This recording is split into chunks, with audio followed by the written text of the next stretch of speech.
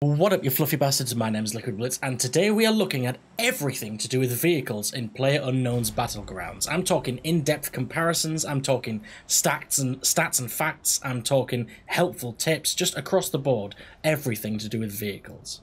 If you stay, you will learn everything there is to learn about vehicles. Now, I have to say right off the bat that every single statistic and number that you see in this video, I have worked out and tested for myself. I haven't ripped any single number in this video from anywhere else, which does mean that if you look up this information that I'm talking about elsewhere, you'll probably find different numbers, but I mean, I've worked it out to the best of my ability by myself. To make this whole experience as easy and clear as possible, I've split up all the information into sections which you're going to see on screen, so you can see the information for yourself, just in case you don't want to listen to me. If you don't want to watch the entire video, I'm putting timestamps on each section on the screen, so you can just go to a specific section if you want to hear about that. Without further ado, the sections are: number 1, speed, acceleration and boosting. Here we're going to look at top speeds while boosting, acceleration from 0 to top speed, and I've invented my own statistic called realistic average speed, which is the range of speeds you're going to be driving at most of the time. I mean, top speed is all good and well, but most of the time you won't be driving at top speed. Section 2 is fuel efficiency. Here we're going to compare each vehicle's fuel usage over a specific distance on the map. Anyway, section 3 is probably the most interesting, and I haven't found this information anywhere else on the internet, so I might be the first one to work out vehicle health and bullets to kill or bullets to destroy each vehicle, because they're all different. This section took me the longest to make by far. I have tested and tested and tested, and finally I've worked out the health value for each specific vehicle, which is, as I said, information which I haven't found anywhere else. So you saw it here first, people. Anyway, section 4, seats and notes. This is just a more sort of simple section showing how many seats he's got, and just some general notes, a basic description for each vehicle. Finally, we have section number 5, extra vehicular tips. Here we have just some sort of extra random helpful tips and information about the vehicles which don't really fit into any of the previous sections, so this is more of a general tips section.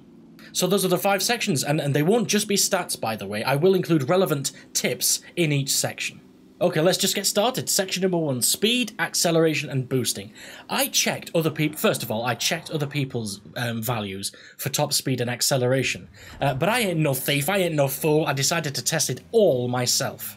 And just as a kind of proof, my results were actually quite different to the other values that I found online. Now, contrary to the gameplay in the background, I did test each vehicle multiple times, but I wasn't going to record it each time, so you're just going to see the gameplay of one speed test.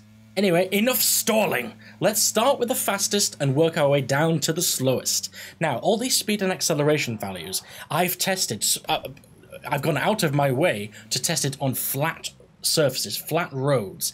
So keep in mind that if you go downhill, you will reach faster speeds than I'm about to list. First of all, we have the bike, the regular motorbike. It has a top speed of 150 kilometers an hour, and it reaches that from standing in 15 seconds. Now, an interesting thing to note is that neither the bike nor the bike with the sidecar has a boost. They're the only vehicles which don't boost. So I've just put an NA there. And to be honest, that is sensible. I mean, boosting on a bike is just dangerous. Now, the regular motorbike is the fastest vehicle in the game, but it also has the fastest acceleration as well as top speed. I mean, this thing is a speed demon, and because it gets to such high speeds so quickly, you're going to be driving this thing easily over, I would say, 120 kilometers an hour most of the time, except when traversing hills and just rough terrain. So realistically, your average is going to be high. So let's just say 120 to 140 kilometers an hour. Anyway, the next fastest is the bike with a sidecar attached. Now, as you would imagine, taking the regular bike and adding a sidecar to it, it seriously increases the weight and slows the entire thing down. Both top speed and acceleration suffer as a result. This means it has a top speed of 135 kilometers an hour, and it reaches that in a slower time as well as a slower acceleration. It reaches it from standing to 135 in 22 seconds. Once again, it's a bike, so it has no boost. Now, while it is markedly slower than the bike without a sidecar, it is still the second fastest vehicle in the game, so realistically your average is still going to be pretty damn high. So I'm going to put the average at, let's say, 110 to 125 most of the time. Next, third on our list is the buggy. It has a top speed of 91 kilometers an hour, and it reaches that from still in 12 seconds. Now, we have a special note here. Unlike all other vehicles that can boost, the buggy uniquely doesn't go any faster than its normal top speed when you boost. So it has a regular top speed of 91, and its top speed when you're boosting is also 91. So in other words, if you're close, I would say, to around 90, don't bother boosting, it's a complete waste of fuel. Only boost in the buggy to reach the top speed a little bit faster. The buggy is actually quite a unique vehicle in several ways.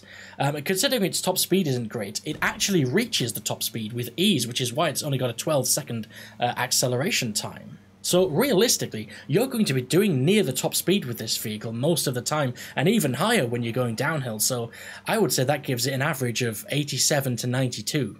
Now next on our list is the Dacia, a lot of people's favourite vehicle, the Dacia. The Dacia has a top speed of 89 kilometers an hour, and it'll reach that in a very slow 25 seconds.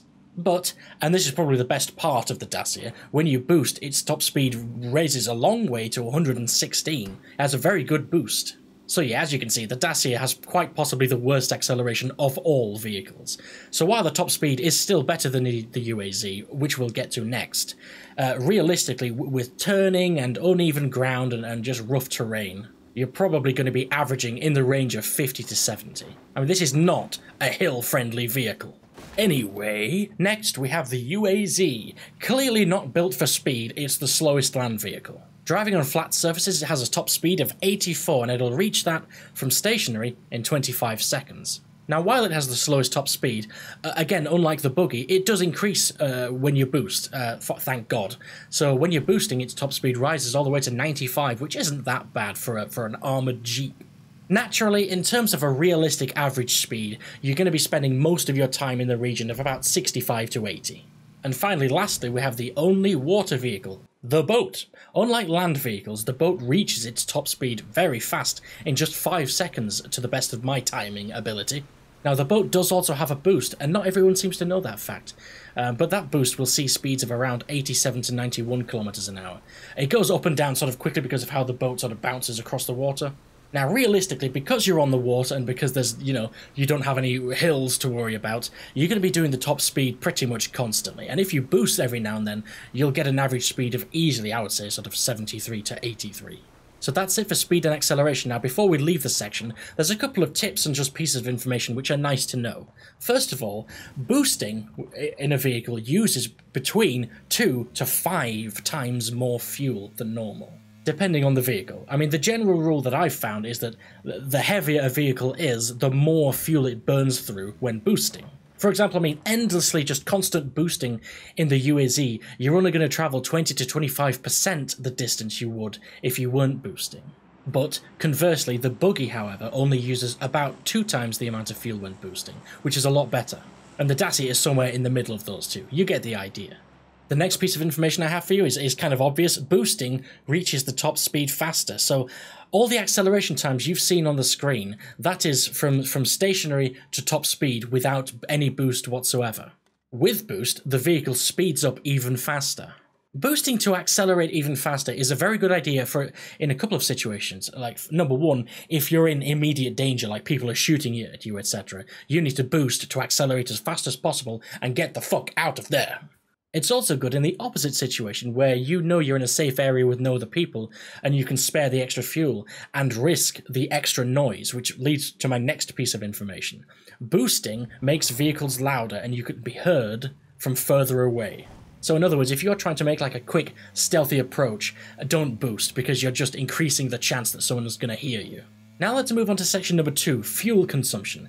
Now we're going to take a look at how thirsty each vehicle is, how much fuel it uses. If you look at the vehicle fuel gauge, you'll see it's split into 20 small bars, which means each bar is 5% fuel total. So, we are going to measure how much fuel it takes each vehicle to travel across 1 square of the map. And when I say a square of the map, I mean the big yellow ones like CK and FL on the map grid, not the small white ones. Just so you know, each big yellow square on the map is 1 kilometer squared, or 1,000 meters squared. Now, each big yellow square, if you zoom in, is actually 10 smaller white squares wide. which means each small white square is 100 meters in distance. Now this is important because it can help you with zeroing your weapon. For example, if you spot an enemy in a building, then you look at your map and you work out that you're 2 small white squares distance away from that building. You know you are 200 meters exactly away, so you can zero your weapon to 200 meters. So long story short, pay attention to distances. It's a vastly overlooked feature of the game, and it's really important. Actually, I might make a separate video entirely just to do with zeroing it in Battlegrounds. Now, as usual, keep in mind that all the information you're about to see is based on my personal testing, and conditions for fuel testing weren't perfect since all the testing had to be done in real time in real games. It was a pain in the arse. So what I'm saying is just take these values with a pinch of salt. And pepper. Now, just for the sake of simplicity, I'm going to keep the vehicles in the same order that they were in the speed section. Now, just to reiterate, the test is the fuel usage over 1 map square, which is 1 kilometer. So let's get a lot of ones in the right-hand section. First of all, we have the bike. Now, the bike used, to the best of my eye's ability to see, exactly 1 bar, which is 5% fuel. Now, the bike with the sidecar attached, I actually counted it as slightly over a bar. I mean, it would make logical sense as well, since it has extra weight, it's going to use extra fuel. So I counted 1.1 bars, which is 5.5% fuel. Next, we have the buggy, which I found to be the most fuel efficient, and again, to the best of my eye's abilities, I measured about 0.8 bars, which is only 4% fuel. Next, we have the Dacia, which I measured a pretty damn accurate 0.9 bars, which is 4.5% fuel. Finally, the last land vehicle, we have the UAZ, and this was a bit more sluggish. I found that it used just over a bar, so I've said 1.1 bars, which is again 5.5% fuel. And finally, we have the water vehicle, the boat. And again, just over a bar I found, so 1.1 bars. As you can see, they are all very close. I was expecting a bigger variation, to be honest, but it's good to know all the same. My biggest surprise was actually from the bike's fuel consumption. I thought motorbikes were sort of really, really good for fuel efficiency. But from my testing, the buggy and the Dacia were both slightly better. Now, I won't lie, when I figured out all these values, and they seemed so damn close, I thought, is it just universal? Is it just 1 bar and my eyes are lying to me? But no, I did test a couple of vehicles more than once, and I'm convinced that the buggy uses less than 5% fuel to cross 1 kilometer, and I'm sure the UAZ uses more than 5% fuel. So I'm pretty damn certain that it's not universal, that they are actually all different, just to back up my claims. Anyway, as with before we move on to the next section, there's a couple of tips and just pieces of information which are nice to know. Vehicles spawn with between 40 and 100% fuel. I mean, that is a large range of possibility, but if you find a vehicle with 40% fuel, it may well not be enough to get you where you want to be in the end. So, I mean, if you want to hang on to a vehicle throughout a game, and a lot of people do that, they keep driving to the circle when it gets smaller and smaller. If you do find a vehicle with 40% fuel, just keep an eye out for those fuel jerry cans, because it may well be required. And speaking of the fuel jerry cans, fuel cans always replenish 50% of a fuel tank. Nice and simple.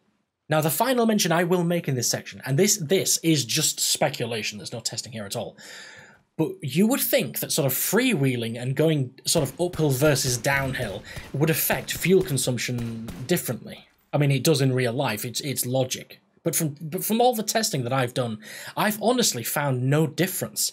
My testing suggests that fuel consumption is actually purely based on distance. But then again, maybe it's just that the extra fuel needed to go uphill is balanced out by the moments when you go downhill and freewheel. So maybe it's just, maybe it's based on distance, but maybe it's actually more realistic and based on sort of how much you actually use the fuel. Who knows? Anyway, let's move on to section number 3, vehicle armor or vehicle health / bullets to kill / destroy. Now, I ain't gonna lie, this section took fucking ages. It took absolutely ages to get all this information, but it's worth it, damn it. Now, obviously, I can't chart out how many bullets to destroy each vehicle for every weapon. That would be ridiculous. And to make things 10 times more complicated, with the exception of assault rifles, different ammo types do different amounts of damage in different weapons. For example, a 9mm bullet from a UMP or VSS does more damage than a 9mm bullet from an Uzi or a P92 pistol. Now, as I said, the one exception is assault rifles, where 5.56 ammo and 7.62 ammo do specific damages, regardless of which rifle you're using. And since people use assault rifles more than any other weapon type, and especially when shooting vehicles, people tend to use assault rifles, I've decided to measure bullets to kill, or measure bullets to destroy each vehicle with assault rifle 5.56 and 7.62. And I'm also throwing in 9mm bullets to destroy for the UMP/VSS, since the UMP is popular as well. So just to make that crystal clear, outside of assault rifles, the damage depends on the weapon. A sniper rifle shooting 7.62 ammo does more damage than an assault rifle shooting 7.62 ammo. So in other words, if you're using a sniper rifle, it will take fewer shots than I'm about to list. And just so you know, I've determined the health values as close as possible by first testing how much damage, how many bullets it takes to destroy a vehicle, and choosing the most rounded number between that and 1 bullet less worth of damage. Does that make sense? As 1 bullet less wouldn't destroy it, so the health value has to be somewhere in that small range. Now that small range makes it pretty obvious what the health value is, because it's a round number like 1,000 or 2,000. So moving forward, just keep that in mind, that the health values, while they may not be 100% accurate, they are accurate to within 1 bullet's worth of damage. So that is pretty damn accurate. Now I'm going to rattle through these pretty quickly. Both bikes are the same. I mean, adding a sidecar wouldn't give a vehicle more armor, so that makes logical sense. Both bikes will be destroyed by 25 5.56 bullets, 21 7.62 bullets, or 29 9mm bullets. And I forgot to mention that they have 1,000 health, a nice, lovely, round 1,000 health each. Now, the next on the list is the buggy. We're getting a bit stronger now, and it has a health value as close as I can work out as 1,550 health. Now, that will take 38 5.56 bullets to destroy, 33 7.62 bullets to destroy, or 45 9mm bullets to destroy. And then even tougher still, we have the Dacia at 1,800 health, 1,800. Have you noticed the vehicle order is the same as all the other sections? And that is, this time, it's by coincidence. So the faster a vehicle, the less health it's got. I mean, it makes logical sense. But yeah, you'll be able to destroy the Dacia with 44 5.56 ammo bullets, 38 7.62 bullets, or 52 9mm bullets. And then finally we have the Juggernaut itself, the UAZ, the Jeep, and that has a health value of 2,000. That will take 49 5.56 bullets to destroy, 42 7.62 bullets to destroy, or 58 9mm bullets to destroy. Now I've got to say, a lot of those, I've worked out all these to, as I said, they are all accurate to within, well, 0 bullets. That's exact, those bullet values are 100% correct. The one exception, as you can see on the screen, I worked out the 9mm retroactively by dividing the determined health values, which I had previously worked out, by 35 damage, which is the 9mm damage of the UMP and the VSS. So just a bit of maths to work out the 9mm bullets required to kill. So with the 9mm values, the bullets to kill may vary by 1 bullet. But as I was about to say, I'm surprised by those values. I thought vehicles in general were a bit tougher than that, but I mean, the UAZ, like 42 7.62, a squad that has AKs can absolutely rail a UAZ in no time at all. I'm honestly surprised by how few bullets you need to kill these. Anyway, let's move on to section number 4, a nice simple section, seats and my own personal notes, sort of a little description for each vehicle. First of all, we have the bike, only has 2 seats, so perfect vehicle for playing duo and getting to somewhere really fast. So my notes for this simply are, it's the fastest vehicle, but it's also, I would say, the most exposed, and it's a very unstable vehicle. I mean, if you flip over, you are off the bike, so very unstable. Next, we have the bike with a sidecar attached. This, appropriately, has 3 seats instead.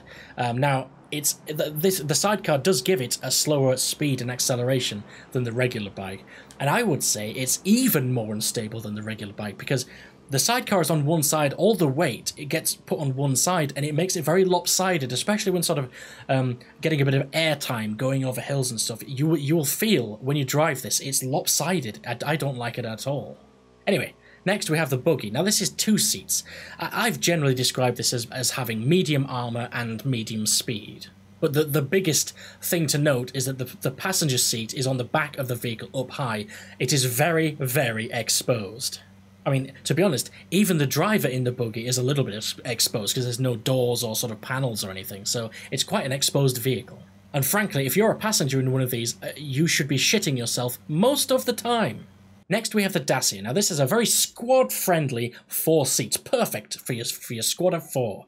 Now there's a couple of things of note. First of all, slow acceleration. I mean, this is a very slow vehicle. I know I've written down the 0 to top speed acceleration for both the UAZ and the Dacia to be 25 seconds, but that's to top speed. To like 0 to 60 kilometers an hour, the Dacia is actually slower than the UAZ, so this is the slowest accelerating vehicle in the game.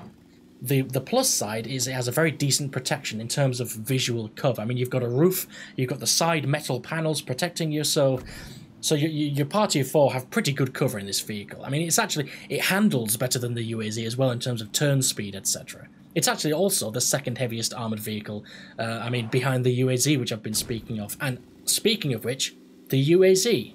The UAZ has 5 seats. It's the most armoured vehicle in the game, as we've already discussed. It's got 2,000 health, which is a pretty large health pool. Now, the only thing of note, really, is that the open-top version, and I suppose the cloth-top version, because there's actually 3 versions. There's a completely open-top one, there's the sort of cloth-top one, and then there's just the standard metal-top one. The open top and the cloth top, especially the open top, is much more exposed. So if you have a choice, I would go for the more armoured one with a metal roof and sides, because it's just more protection, man. Protect your round, lovely, shiny head. Last but not least, we have the water vehicle, the boat, which also, like the UAZ, has 5 seats. I've written 2 words here. Totally exposed. I mean, I've also written useful for escaping the circle and avoiding bridges. Under certain circumstances, it can be easier to jump in one of these boats and just sail down the coast to escape the circle when it's getting smaller, or just to reach like an untouched town to loot it like crazy before anyone else gets there. I mean, when you think about it, ain't no hills or obstacles on the water. It's also a very good idea to sail across. Let's say the circle is getting smaller and smaller, and it shrinks onto the military island, and you need to cross one of those dangerous bridges where people are always watching. Sometimes it's safer to just get in the boat and sail across, maybe sail around the island, etc., rather than risk crossing the bridge, because, you know, people sometimes create blockades. There's often snipers watching the bridge. It's just a death trap. Now, once again, before I move on to the next section, a couple of pieces of information. And this first one is a big deal that a lot of people actually still don't know. Keep in mind that anyone can get into your vehicle. Now, you may be wondering why the hell I'm saying this, because if you're playing like solo by yourself, you just drive away. This is most troublesome with the 5th seat in the UAZ. The 5th seat is in the middle at the back, and basically, if you're in like a squad of 4 in a UAZ, an enemy, a random dude, can jump in the middle seat at the back with a gun and take you all out. It can happen. Anyway, the next really useful piece of information is that you can quick switch seats by holding on PC. You can hold control and press 1, 2, 3, 4, and 5 to switch to the different seat positions. I mean, that's more of a tip for sort of new players. When I was new, the first couple of... You quite often get in a vehicle and you get accidentally in the passenger seat instead of the driver's seat, etc. Or maybe you get in the driver's seat, but you actually want one of your squad mates to drive instead. When you're a new player, I mean, I personally just jumped out the vehicle, let them jump in, and then I would jump back in. But you can just hold control and press 2, 3, 4, 5 to switch. It's a very simple and easy way to switch seats. Anyway, that's it for seats and notes. Let's move on to section number 5, general helpful tips. Now, the first 3 sort of tips are all linked, so let's start at the beginning. Some vehicle spawns are a 100% chance. There's a website which has a map, an interactive... There's actually a couple of different websites, but I like one in particular. There's a link in the description going to a map of the Battlegrounds island. Now, on this, it shows it shows many things, including loot positions.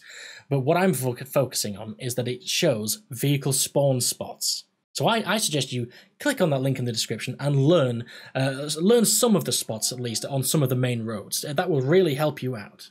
And to be even more helpful, on this map that I've linked, the red car symbols are the 100% car spawn spots. The grey ones aren't always guaranteed. So yeah, do yourself a favour, go on that map and check specifically for the red symbols, the 100% spawns, because, I mean, you can make a beeline, once you've jumped from the plane, you can make a beeline straight for those spawns and you know they're going to be there. Then you can just take the car and drive it to sort of an untouched town to loot the hell out of it. And that pretty much leads me on to my next tip, which I just basically said, but just for completion's sake, I'll say it properly.